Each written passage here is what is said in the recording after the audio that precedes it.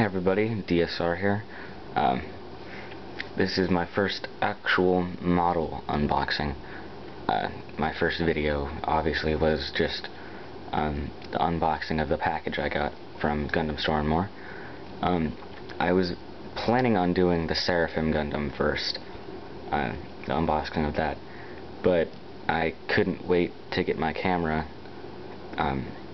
back from when it was being used, and I went ahead and built it, so there won't be an unboxing for that, but there will be a review.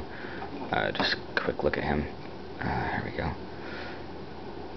He's pretty small, and this is full size compared to the box of Union Flag, which is basically the same size box. Anyway, I'll tell you more about that in the review. But this is Graham's Union Flag Custom. What I didn't mention in my first video, the difference between this and the over flag is the color scheme. The over flag's a little bit lighter of a color scheme, and this right here, the beam gun, or whatever it's called, the rifle. I think it's called a linear rifle, but anyway, that's more of like a sword kind of thing. I don't know if it's actually ever used as a sword in Season 1, but it looks like one. Anyway, onto the box. In the background here, you can kind of see two of them flying off kind of into the distance, like he's kind of coming into battle. Back here shows kind of what can be moved around on the model. The back, I'm guessing, flips up and down. I'll cover that when I do my review of it. It shows the change between mobile suit and flight mode, and then just a couple more shots. Everything's in Japanese, so it doesn't really tell you much. And then on the side, high grade, just another picture of it.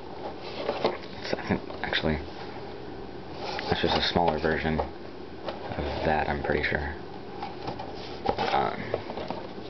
On the back here, have the front and rear shot,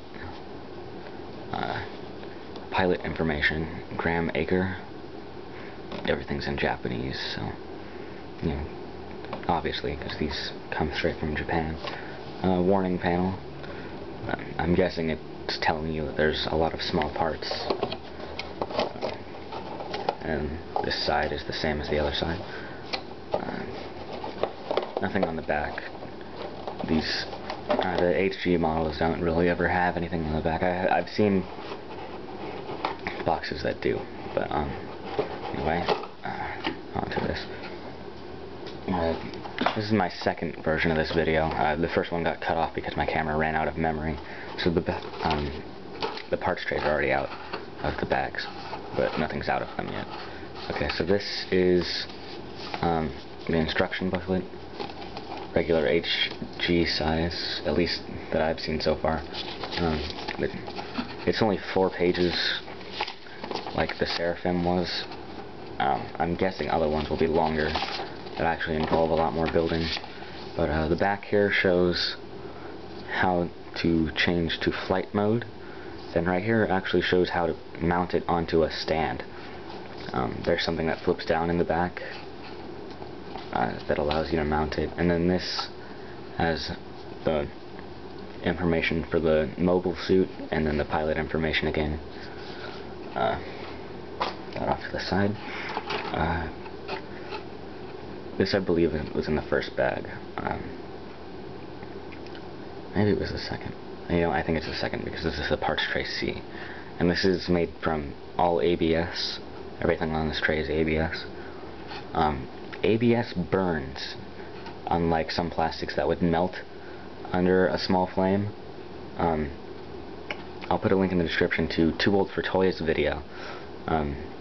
He did a tutorial on how to melt parts of your trays to make replacement parts, but ABS, you can't do it with it because it's out on fire.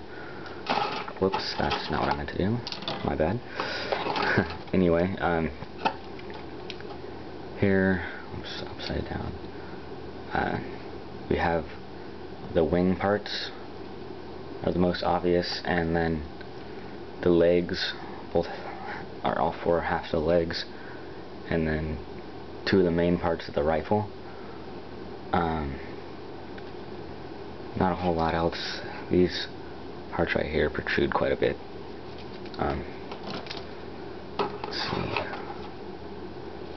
And we have this tray, which has a good sized orange piece there for the face mask, and then parts for what I'm guessing is a vibroblade, because it's not a beam saber. Because of vibroblade sounds like I'm ripping off Star Wars, though. I'm not sure what that's actually called. I'll look it up. The monster-sized hands. These are way, way big. That's mostly it. The sticker sheet. These are white. These haven't been taken off. It looks... I thought it... At first it looked like they were taken off, but they're just white, because it's mostly white detailing on this. But anyway, this will be the next model I'm building, so expect to see a review of it, and a review of this guy as well. I will be doing both of these pretty soon. So I'm DSR, and I'll catch you next time.